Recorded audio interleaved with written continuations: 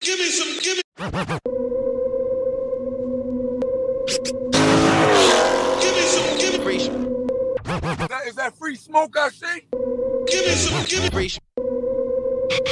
me some, give me some, give me, give me, give me, give me, give me, give me. CJ on 32s and you rocking out with The life of Jerry Bear, man. The real Nova 797. TK's Garage. You doing a budget, man? You rock with me, you need to rock with Free Smoke, baby.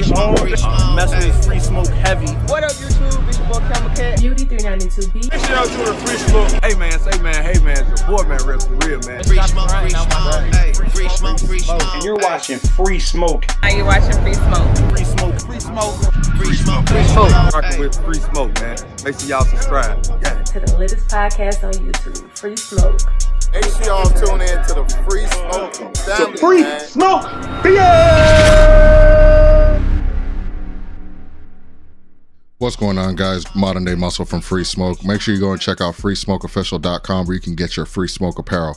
We're covering all bodies from small to 5X. Make sure you come and check it out. Again, that is freesmokeofficial.com. Go and get your apparel. What is going on, y'all? Welcome back to another video. I am your boy FaTKaT. We got the Relly Rellz in the building. If you don't know, you're watching Free Smoke, home of the news for the culture.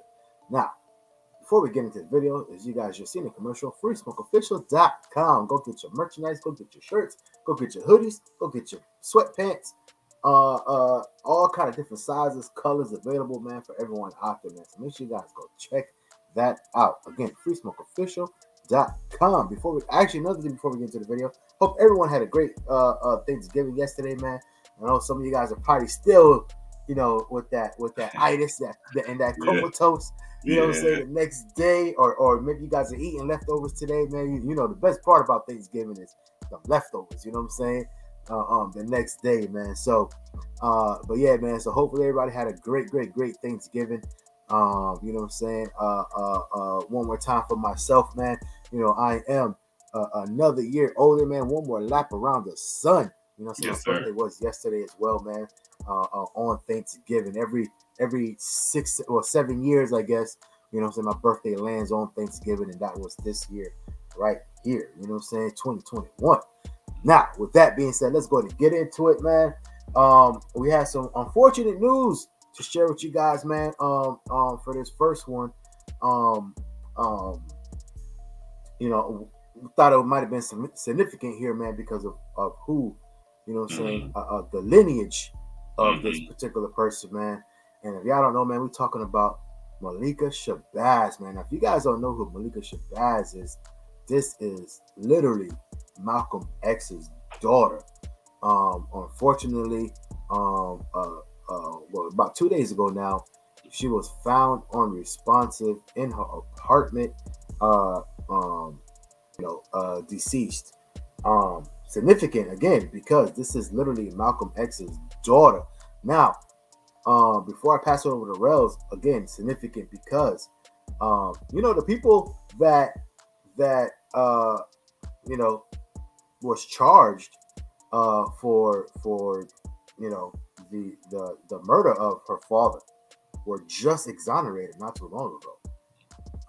Like literally, like within a matter, I think it was maybe a couple of days, you know what I'm saying, to her being found on, you know, deceased in her apartment. And also on top of that, she was reopening. I think she was starting to dig into the case a little bit, or at least trying to, you know, reopen you know, some of those events and things like that, basically her father's case. So I'm not a conspiracy theorist, man, but there's a lot of people out there that are kind of like, you know, there's a lot of things that kind of happen in coincidence, you know what I'm saying? Her digging into, you know, her father's case and trying to reopen everything. And then, you know, those people that, you know, that they, that got convicted, and got exonerated not too long ago, you know what I'm saying? Or you know, a couple of days before this. And then, like I said, now, 2 days ago, she basically, you know, or she was found unresponsive in her apartment, you know what I'm saying, deceased. Rellz, I mean, it's a lot. That's a lot to unpack, man. What do you say about all that? That's a whole lot to unpack, man. First and foremost, you know, rest in peace to Malika Shabazz. Yes, like I said, daughter of the iconic Malcolm X. You know, when you start to, you know, see these things that start to kind of almost tie themselves together. Like you said, the guys that were originally charged, they ended up, you know, getting exonerated, and then she was about to start opening up her father's case, man. For the avid conspiracy theorists, you got a home run right here. You know, you done tied everything together. It's like I said, it's just a sad situation, unfortunately, man, because, you know, I think a lot of people want to really know, you know, what happened, because if someone gets exonerated, then somebody has to take the weight on that. You know what I mean? Like, okay, well, if they didn't do it, who did it? You know, and she, like I said, she was trying to, you know, get into finding out what's going on. Unfortunately, you know, with, you know, her passing, you know, that's not going to happen from her end. So we don't know further down the lineage who else might be able to open this thing up and continue to, you know, push what she was doing. So it's weird, bro. Like, when stuff happen like that, man, like you kind of don't want to be a conspiracy theorist, but it's like, man, we're giving you all of these links in the chain. All you can do is put them together, man. So it's going to be interesting to find out in full detail when they come out, you know, what happened to her. They said they didn't expect any foul play or anything like that, you know, but, you know, I think that's always the first notion, unless, of course, somebody was shot or something like that, you know. So I'm pretty sure they're going to go through, you know, what they do, you know, autopsies and stuff like that to find out what was the actual cause of death. So, you know, could be just, you know, natural causes. You never know nowadays, man. So we're going to see, but, you know, just, you know, peace and blessings to her family, man, and everybody, you know, all of the loved ones and stuff like that. So I'm gonna definitely stay in tune to see what's gonna happen, man, and hopefully, you know, somebody picks up the ball and what she was about to do, man, to continue to find out, you know, what ultimately happened to her father, Malcolm X, man. Yeah, like I said, I 100% agree. First of all, yes, man, condolences and obviously rest in peace to her. You know what I'm saying, and obviously condolences to the family. But yeah, man, like I said, I'm not much of a conspiracy theorist myself, but like I said, there's just a lot of things that happen kind of in succession. Where it's just like, okay, and then you know, early reports again are saying, you know, no foul play, like you said. You know, seems like it was natural causes. Well, again, people are like, well, what does that mean? Because it wasn't like she was like, you know, some 90-year-old person. You know what I'm saying? So, like, what exactly does that mean? Now, granted, you know, there could be any kind of health ailments at any time, but you know, at the end of the day, people are like, what does that mean? You know what I'm saying? So you gotta give us more than that. You know what I'm saying? Natural causes. So, hey, we'll see what happens, man. Like I said, we'll definitely keep our ear to the ground, and like I said, as we hear more things, we'll definitely put it out here for you guys, man. But the main thing here is, at the end of the day, man, you know what I'm saying, and obviously an iconic person, you know, during the civil rights movement and everything else, man, Malcolm X, like I said, his daughter, you know, again, Malika Shabazz, unfortunately found unresponsive and deceased in her apartment a couple of days ago, man. So we just wanted to bring that up, man, and say rest in peace, and obviously give respect to the family and condolences as well. You know what I'm saying? But with that being said, we got to move on to some other, I guess, unfortunate news. You know what I'm saying, for all y'all stands out there. You know what I'm saying, that I always like to pick on the stands of this particular person, because you know, they're all like unfortunately, they're all like nomads. Like, they don't got a home. You know what I'm saying? Like, they move around. You know what I'm saying? Wherever this person goes, they go. Yeah. And I feel bad because they don't got no roots set anywhere, man. They gotta just bounce around and, you know, buy different jerseys every other year. You know what I'm saying? But anyway, we're talking about LeBron James, man. LeBron James, just the other day, a couple of days ago, if you guys don't follow sports, man, this was all over the place, man, because, you know, LeBron James has been suspended. You know, well, he was ejected, subsequently fined and suspended for an altercation that he had on the court not too long ago, man, with what's his name again? Isaiah, right? Isaiah. Yeah. What was his last name? I forget. Man, I forget the player's name. I forget. I just had it on the tip of my tongue. You know what? I can find it for y'all right now. I'm sorry. Isaiah Stewart. Yeah. Isaiah Stewart. Apologize for that, brother, if you're watching this. But Isaiah Stewart, man, you know, young up and coming person in the league in the NBA. Obviously, LeBron James is LeBron James, and they had a little altercation, man. You know what I'm saying? LeBron James, as you guys can see right there in his eye, you know, LeBron James kind of, you know, jabbed him in the in the eye. You know what I'm saying? And you know, as you guys can see, man, drew a little bit of blood, and you know, Isaiah Stewart kind of went a little bonkers, to be honest, and was trying to get at LeBron James. But of course, man, the league and the teammates and everybody else is not gonna have none of that. You know what I'm saying? Ain't nobody touching LeBron on the court, not while they can have it or help it.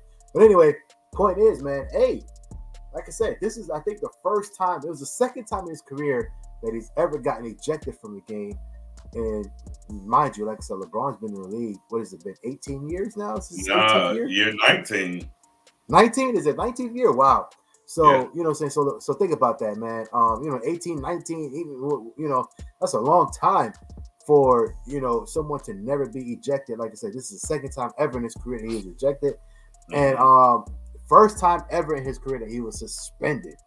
You know what I'm saying? Now, the Relly Rellz, if you guys don't know, is one of those stands that I was just talking about. You know what I'm saying? So I definitely want to hear Rell's perspective, man, on this whole incident. What do you say about this, Rellz?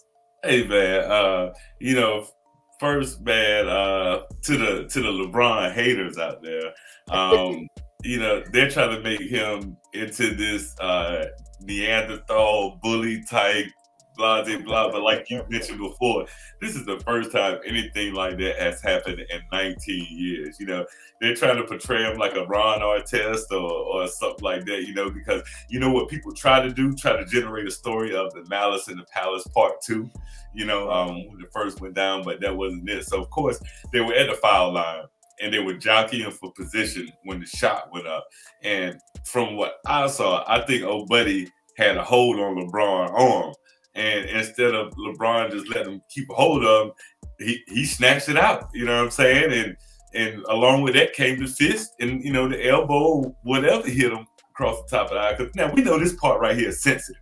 You know what I mean? That's why boxers are always split right there. You know, when they boxing. You know, so if a hand, elbow, or whatever hits you up there, you're going to start leaking. You know, it's almost automatic, man, because you got that brow bone right there, you know. Do I think it was a dirty play? Yes, it was a dirty play, but LeBron is not a dirty person, you know. And two things can't be true at the same time, man. Skip Bayless, man, that dude, bro, like, I knew he was, like, he is the biggest, he's the head of the LeBron hater club, right? So, you know, he said, yeah, LeBron turned around, looked at him, closed his fist and elbowed him. And I'm like, come on, bro. Like, you can't do all that in that amount of time. You know what I mean? So, like I said, I think the ejection was warranted. But what happened was Stewart took it to another level. Because LeBron went to check on him, like, hey, bro, my bad, I ain't mean to do that. You know what I'm saying? And then I think once he found out that he was leaking is when he decided to turn up a notch, because they were face to face for a couple seconds, you know what I mean, after it happened. So this is me, bro. Like, from the cloth that I'm made from, bro, if you're upset about somebody hitting you in the face, it goes down right then, especially if y'all like this far apart. You know, now you got some people that wait till some people start holding them back to try to want to, you know what I'm saying, get at you, you know. So, and to me, that's what I saw. You know, Stewart had some people that were trying to hold him back, so he kind of created this big scene and stuff like that, man. And they were taking him out. This is my thing. I'm like, bro, you need to go to the back because you're probably about to go into shock with all that blood you're losing out your face. You know? So then I guess they got him back to the tunnel, and then he tried to beeline to come around to the Lakers bench. And it was funny because Melo was standing over there, and the ref told Melo, like, hey, Melo, he may be coming back through here. Melo's like, he coming through here. he not gonna come through here. You know what I'm saying? So I'm glad that LeBron has people like Melo, Westbrook, and even AD when it comes to stuff like this, man. Because just watching them guys, man, they had the homie back, man. At the end of the day, and you know what, bro, I think we could be the new version of the Detroit Bad Boys, man. Because you know we starting off pretty physical this year. Granted, we're losing more games than I wish we did, bro. But we'll see what happened with that. But LeBron did try to reach out and get his number from what Sham reported. But I guess it was no success because he would reach out, apologize to him, and so forth and so on. So now Isaiah has to understand who LeBron is in this league too. So, you know, it might be your best bet to just accept the apology in public. You ain't got to, you know, really. But if you want to stay in the league and stuff like that, like LeBron he can put his finger on the scale in certain situations in this league, man. So me personally, I would accept it and move on. Things happen, man, you know, by accident or on purpose, you know, at the end of the day, man. But I wouldn't be out here, you know, trying to, you know, you don't be trying to take the head off. On it. Of the face of the league, man. So that's just my opinion from a Lakers fan, a LeBron fan. Yeah, a LeBron's fan, really. Because you know what I'm saying, next year, if he's on Detroit, all of a sudden you're a Detroit fan. What did you see, my brother? You know, it's funny, man, because you know, look, it's so funny because you could tell there's a very, you know, watching this from all the different sports shows and sportscasters and everything else, and even talking to friends, you know what I'm saying? Even talking to, you know, even talking to Rellz right now. Like, there's a very distinct difference on the people that are LeBron fans and then the ones that are like, you know, LeBron haters that, you know, and the reason why most people that are LeBron haters is because they're really big Michael Jordan fans. And you know, they don't like that whole, you know, GOAT talk between who's who. So you know, they're very big on Michael Jordan as the GOAT. But anyway, there's a very distinct line, man, on it's so crazy, the perspective, man. Like everybody could be watching the same exact thing. See it two different ways. Funny. It's so funny, the perspective on, you know, what you're biased towards. And like I said, it's a very distinct difference between those people that are the fans, they're seeing it one way, and then the people that are not fans, they see it a whole different way. Now, what I see is, I do see LeBron. I don't think it was an accident, brother. I don't. I didn't say it was an accident. No, right. No, but you're saying, like, you know, he was just trying to pull his hand away. No, I really think he meant to. I don't know if he meant to hit him in the eye, but I do think he meant to, like, swing and, like, yo, you know what I'm saying? Kind of like maybe get him in the shoulder or the chest, exactly, or something like that.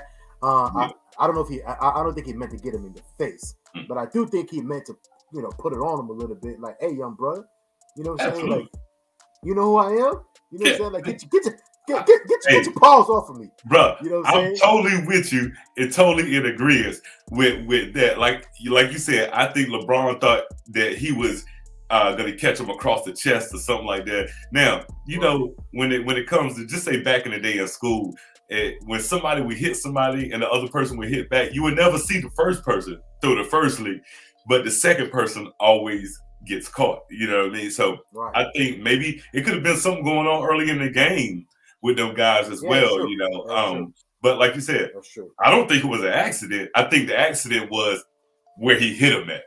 That's what I think the accident was. Yeah. So I do agree with that. I do agree with that notion, man. But I also do agree with you, man. Like, you know, Isaiah, man, like, bro, you know, you went from having a legitimate argument to now you just made yourself look like a clown. You know what I'm saying? Because, bro, you're in a professional it's not like you're in, like I said, you're like the schoolyard, you're, you know what I'm saying, whatever, at the gym, you know, like at the actual, you know what I'm saying, like the Y or whatever it is that you ball at, you know what I'm saying, on the court, somewhere on a regular, like, court, you know what I'm saying, the outside park or whatever. You're in you're an NBA player, you're in a professional basketball game.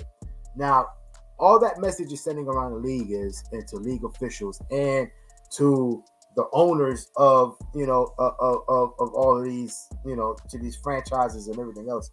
All that sending the message is you are uncontrollable. You know what I'm That's saying? it. You are someone that when you see red, literally, you know what I'm saying?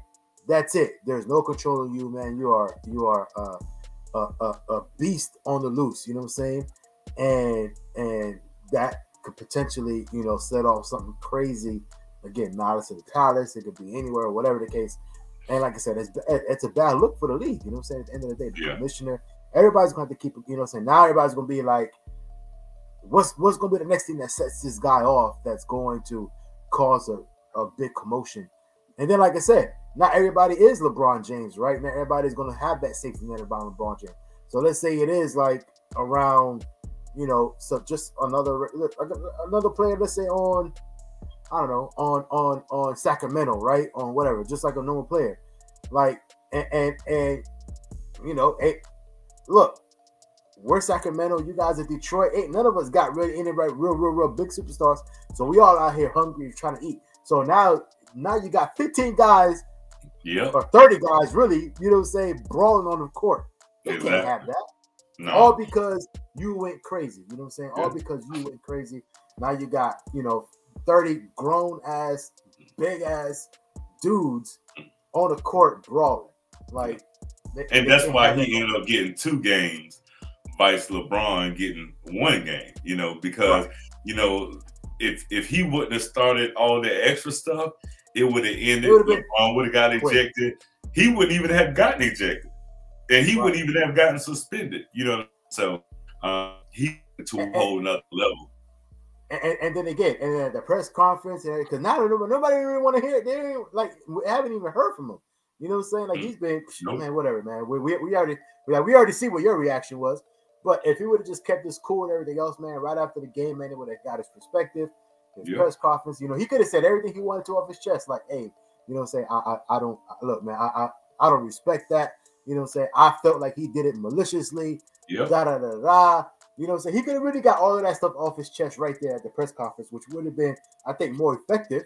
Absolutely. To be like, he could have pleaded his case basically. Be like, look, man, for somebody of that caliber, in the league right now, this and that and third, you know what I'm saying? Essentially the face of the league, for him to pull something off, or to pull something off like that, I totally feel like that was uncalled for. I felt disrespected. You know what I'm saying? It was unnecessary.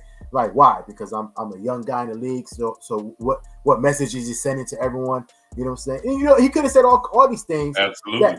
That people really could have been like, yo, it's true, LeBron. Like, why did you go that route? You know what I'm saying? Because he's a young up and comer versus you're LeBron James, and you feel like you could just do whatever you want. Whatever it is, man. But he could have really pleaded his case and really shed some light on how he really felt about it versus, oh man, you're just a thug now because we see you got hit and we acknowledge that, but now your reaction was basically you're in the street. You lose cannon.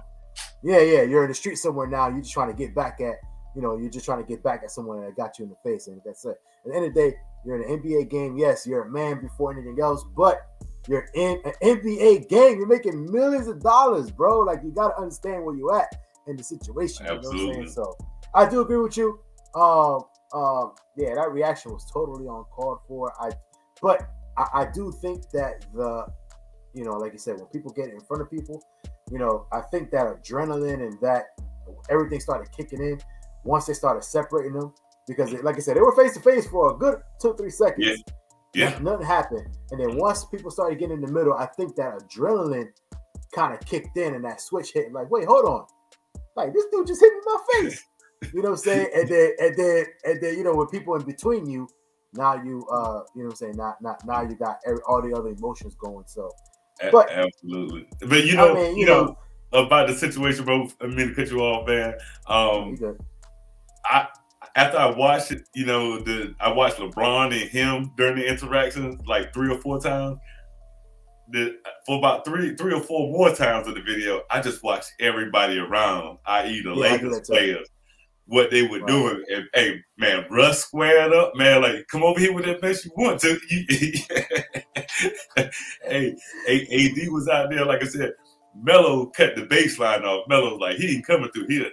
It's not gonna happen. You know what I mean? So hopefully, you know what I mean, we could, the league could get past this. You know, like you said, I wish he would have handled it better, because he would have actually came out on the other side of this. You know what I mean? And then LeBron would have looked like the villain in this situation at the end of the day. You know, he definitely got a lot more respect. You know what I'm saying? But now, you know what I'm saying, and not only from his peers, but again from the like I said, the powers that be in the NBA, the commissioner, the league in general, man, the commissioner, the owners, the officials, all of that, because. Like I said, they would have respected him more that he was able to keep his composure.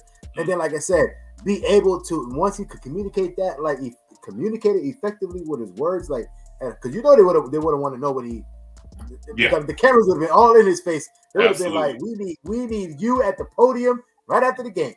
You know what I'm saying? Hey, he needs to talk to Ron Artest, bro, and ask Ron Artest how hard was it for him after the Malice in the Palace. And that's what I'm trying to say, man. So now it's going to be all the officials. Guess what? Oh, man. Every game, they're going to be all there. So every time he breathes on somebody, they're going to be like, foul. Yep. You know what I'm saying? Foul. Hey, if he so much protest a little bit, like, what? Tech.